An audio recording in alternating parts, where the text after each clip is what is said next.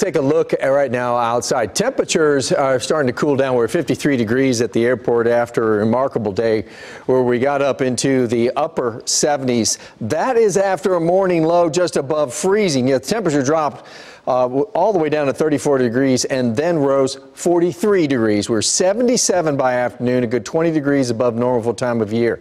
This is satellite loop the last 12 hours. That's the cold front. It is almost to the metroplex. You see the temperatures at 45 in Denton and almost 10 degrees warmer than that still in the metroplex. And this cold air coming in through the course of the night, and the north winds will be around for a couple of days. And that's going to bring us back to reality. Now today 77 degrees. Tomorrow we'll barely hit 60 degrees, and Friday we won't get that even. We'll be in the 50s all day after morning starts on both Thursday and Friday. Going to be in the 30s. Saturday we'll start in the 30s and we'll end up 63. But we got rain in the forecast for Saturday. Now as you plan your weekend, this appears to be rain that's going to be Saturday night, late in maybe into Sunday morning. So Saturday there will be a lot of cloud cover around and a brisk south wind.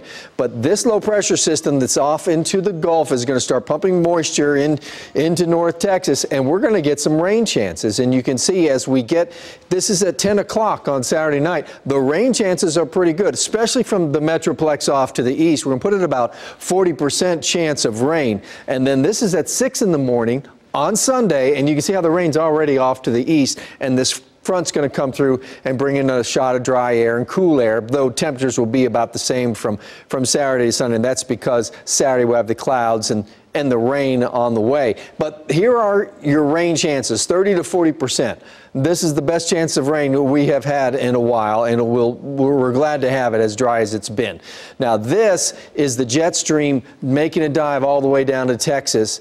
As we get into the middle of the week and get into Saturday of next week, heading into Christmas, this is what's headed our way, it appears. This would be some very cold air sometime around the 22nd, maybe the 23rd. Too early to talk about snow, but this is some cold weather indeed. Tomorrow's high, 60 degrees, so not that upper 70s you enjoyed today, and Friday in the 50s. 60s across the weekend with the rain chance. We warm up Tuesday and Wednesday before that cold shot comes in. We'll be right back with sports.